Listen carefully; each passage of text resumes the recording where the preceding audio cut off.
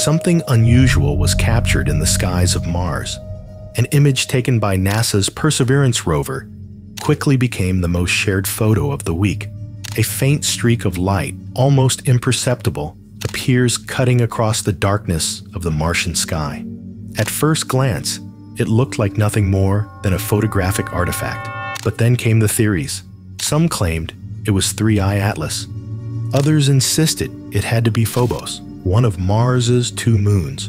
But for those who looked deeper, the explanation became less and less clear. As Earth-based telescopes were gradually shut down and official data streams fell silent, the image from Mars stood alone, one mysterious trace, floating above the red planet. And the question grew louder. What exactly did NASA capture on Mars?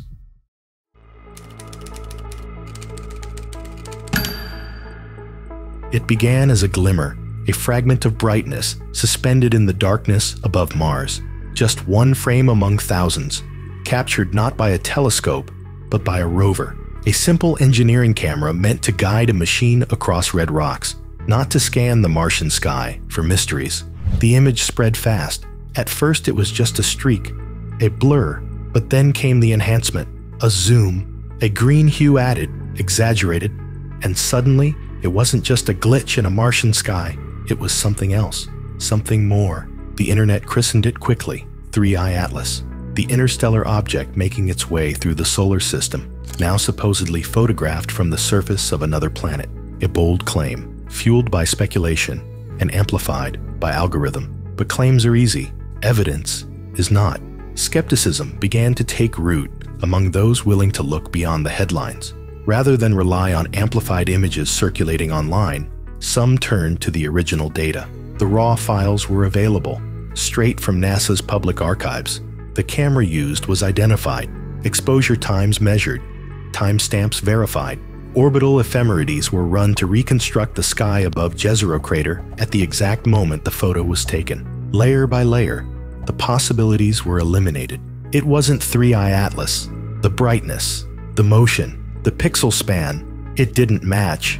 It wasn't Phobos either, Mars' lumpy rushing moon. Phobos would have moved differently across the frame, slower, dimmer, leaving a far shorter trail under the same exposure conditions. Deimos, the second moon, was below the horizon. That was ruled out too. So what exactly was captured? A green streak, 53 pixels long, recorded by a navigation camera with an exposure window of just over 3 seconds. The object moved too far, too fast, far more than any known body visible from that location on that day. And crucially, there were no stars in the image, no background, just void. The kind of void that makes orientation impossible without deeper metadata. Metadata locked in NASA's engineering logs, currently out of reach due to a congressional shutdown. But that absence of stars, of context, was the clue itself, because the cameras aboard the Perseverance rover are not made for this. They're not meant to look up, let alone hunt interstellar bodies. They're designed for dust, terrain, navigation. Their sensors aren't like those of the James Webb or even Hubble. They're not built to measure movement across a distant sky, yet somehow they caught something. This leads to possibilities that are less satisfying, but more grounded. Cosmic rays, for instance, particles moving near the speed of light, striking the sensor and generating false light trails. It happens, often. Or perhaps a speck of Martian dust, dislodged during one of the rover's maneuvers, floated into the field of view. There's also the chance it was a digital artifact, compression errors, corrupted pixels in transmission. But even those explanations didn't quite fit, because the streak had an angle, a consistent width, a measurable length. And more importantly, it appeared in multiple frames, recorded simultaneously by different lenses. It wasn't a glitch.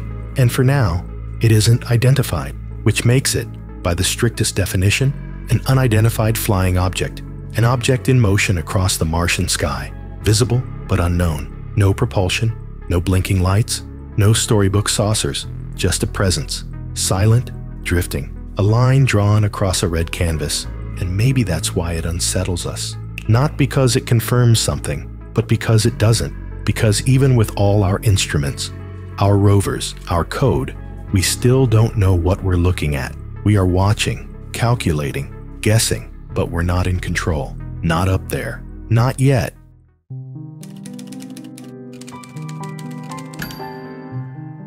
The theory was compelling. An interstellar visitor, 3I Atlas, caught on camera from the surface of another planet.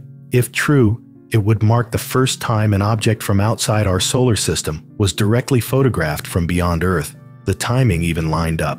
On October 3rd, 3I Atlas made its closest approach to Mars. The rover Perseverance, stationed in Jezero Crater, was scheduled to aim its cameras toward the sky. It all fit, too perfectly. But space doesn't care about our narratives. The cameras aboard Perseverance are not designed for astronomy. They're engineering tools, meant for terrain mapping and navigation. Their resolution, field of view, and exposure capabilities are limited. Crucially, they lack the sensitivity to capture faint interstellar objects from millions of kilometers away. Still, the claim persisted, a green-tinted streak in the sky, stretched across a low-resolution frame. Advocates pointed to the timing, the angle, the shape, but when calculations began, the story started to unravel. Exposure time was the first clue. The navigation camera responsible for the image can expose for up to 3.28 seconds. At the speeds 3I Atlas was traveling, its motion would have translated to just a fraction of a pixel in that time frame, less than a sliver. But the object in the image covered more than 50 pixels. That discrepancy alone dismantles the 3I Atlas hypothesis. Then came the orbital mechanics. Simulations were run using NASA's ephemerides, mathematical models that tracked the positions of celestial bodies. These simulations recreated the sky over Jezero Crater at the moment the image was taken. They showed 3I Atlas, high, overhead, far from the angle at which the mysterious object appeared. Not only was the motion wrong, the position was too. So if it wasn't 3I Atlas, could it have been Phobos, the larger and faster of Mars's 2 moons? Again, the math didn't work. Phobos moves quickly, yes, but not at the rate suggested by the image. Its path across the sky would have left a shorter trail with less intensity. And Deimos, the smaller moon, wasn't even above the horizon at the time. None of the known objects matched. That leaves the uncomfortable category of unidentified. At this point, it's worth asking, how does something like this escape NASA's own review? The answer lies in timing. When the image surfaced, NASA was deep into a congressional shutdown. Resources were stretched thin. Many analysts were furloughed. Internal reviews slowed to a crawl. That left the broader scientific community and curious observers to pick up the slack. And this is where you come in. Our work here at the Cosmic Unknown is entirely independent. We don't have funding from institutions. We don't have corporate sponsors. What we do have is you. If you find value in this kind of deep investigation, if you believe in questioning headlines and exploring the unexplained, consider becoming a member. Your support helps us dig deeper, source original data, and bring stories like this to light without compromise. You'll find the join button below this video. Back to the anomaly. Once you rule out the known, you're left with 2 options, the extraordinary or the overlooked. Some have suggested a cosmic ray, a high-energy particle striking the camera sensor and leaving a trail of false light. Others point to dust or debris, a flaw in the lens, a digital glitch. These explanations are all plausible, but they also tend to leave artifacts of a different kind, irregular patterns, single-frame distortions, inconsistent trajectories. This object, however, was captured in multiple images. It had shape, direction, consistency. It behaved like something real, yet no known celestial body fits the description. No satellite, no moon, no star. The sky above Jezero Crater was empty in that direction at that time. That doesn't mean it's alien, but it does mean it's unknown, and in a field built on discovery, that's enough to ask more questions.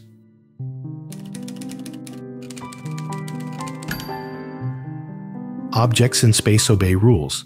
Light curves, orbits arc, speeds fluctuate within the boundaries of gravity and momentum. Even the most chaotic phenomena, like comets breaking apart or solar flares erupting from a star's surface, move in ways that are predictable when viewed through the right lens.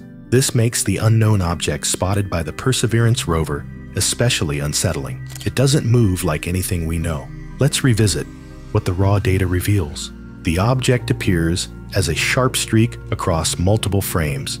It isn't blurred randomly, as you might expect from camera shake or sensor noise. Instead, it presents a directional path with consistent shape and brightness. Measuring its length across frames, researchers determined the trail spans over 50 pixels, an unusually long signature given the capabilities of the navigation camera. This isn't noise, it's motion. But how fast was it moving? To answer that, analysts estimated exposure time, angular resolution, and frame spacing. The maximum exposure for the navcam is just over 3 seconds. Using this, they calculated the angular movement per second, converting that into a sky trajectory. The result? A speed that doesn't match any known object visible from Mars at the time. It was too fast for a satellite and too slow for a meteor. It occupied a strange middle ground. This alone wouldn't be unprecedented. There are thousands of small, untracked objects drifting through the solar system. Some are fragments of asteroids, others are human-made debris. But what makes this case exceptional is the combination of timing, visibility, and the absence of other corroborating signals. No other sensor registered the event. The rover's other instruments showed nothing. No unusual readings, no energy spikes, no lens artifacts in adjacent frames. The skies remained quiet. And yet, there it was, something crossing the frame with clear direction and velocity, caught in the stillness of Martian night. To many, this might sound like a call for caution, for restraint, perhaps even dismissal. After all, space is messy, cameras malfunction, dust swirls, light bends, but those who investigate such anomalies understand that pattern matters. And this object, whatever it was, created a pattern that doesn't match background noise. Some have pointed to the possibility of cosmic rays, high-energy particles from beyond our solar system. When they strike a sensor, they can leave bright spots or trails, but cosmic ray artifacts are typically isolated to a single frame and exhibit irregular intensity. They don't move, they don't appear twice, they don't trace a linear path across multiple exposures. This object did. Others suggest a glitch in the data processing pipeline, perhaps compression errors or readout faults. But again, these usually leave telltale signs, blocky distortions, repeated patterns, abrupt cuts in image data. None of that is present here. And then there's the silence. Following the brief wave of speculation online, the conversation tapered off. NASA made no official statement. No clarification was issued. Inquiries from independent analysts went unanswered.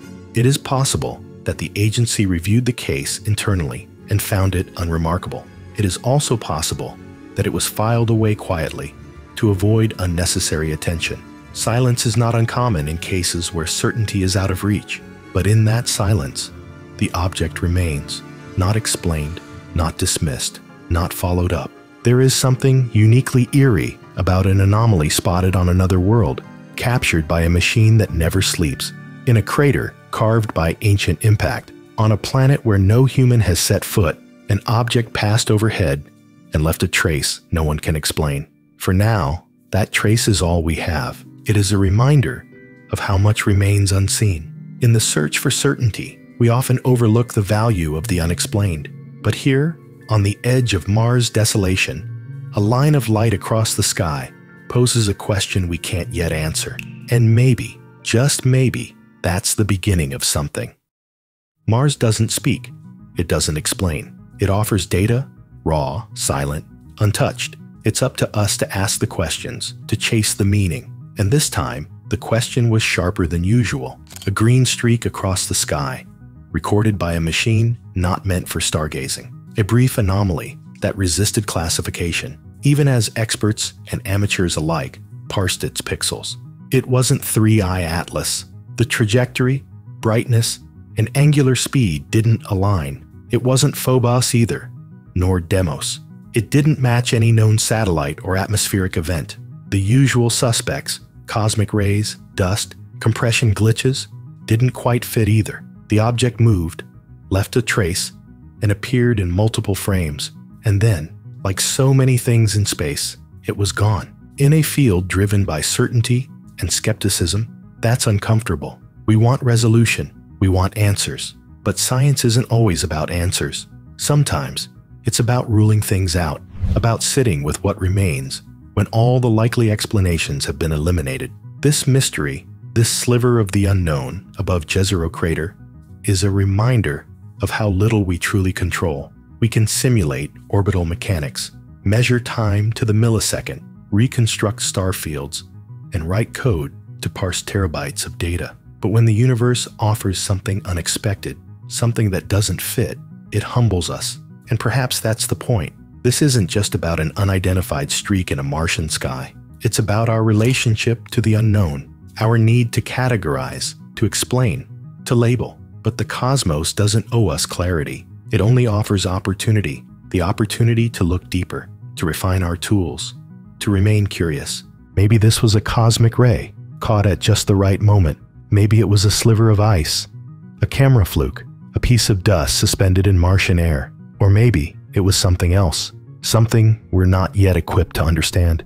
Whatever it was, it reminds us that discovery doesn't always arrive with fireworks or headlines. Sometimes, it arrives quietly, in a grainy image, in a trail of light, in a question that refuses to be answered. If the unknown fascinates you as much as it does us, consider subscribing. Leave a like to help more curious minds find this story, and maybe, just maybe, ask better questions the next time the stars go silent.